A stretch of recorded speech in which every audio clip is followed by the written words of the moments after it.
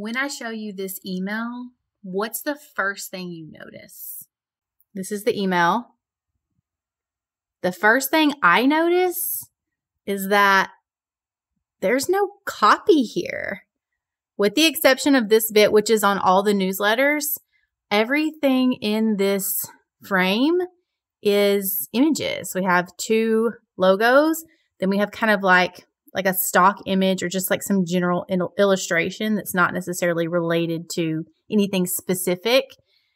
And to get to anything meaningful, I have to scroll this email. So if we know that your email copy is responsible for getting people intrigued enough to take the action you want them to take, why are we pushing it so far down the screen that they can't even see it when they open the email?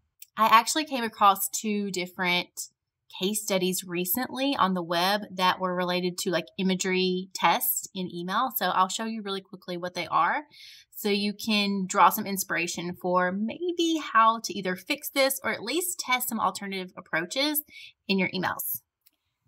All right, the first one was a similar test where they tested a GIF here in the original, and they tested not using the GIF. So it was, you can see very high on the page, although you can see if we were to imagine that this is probably the frame, there was a headline here, right? So there was some copy to at least get them excited enough to scroll.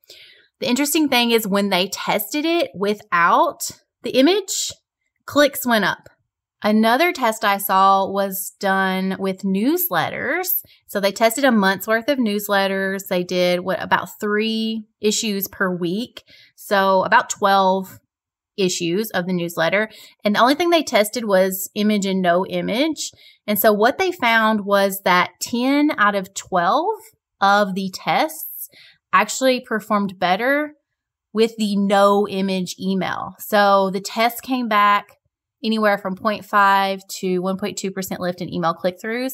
And then when they rolled that out, they actually saw an overall lift in 4 to 6% in click-through rates across their newsletter. So I think that's some pretty compelling data to suggest that your images could be costing you clicks. So for that email, I think it'd be an interesting test to see what happens if we either move the image further down the page or remove it altogether. So this is your reminder to always be aware of your subscribers' experience as they interact with your emails.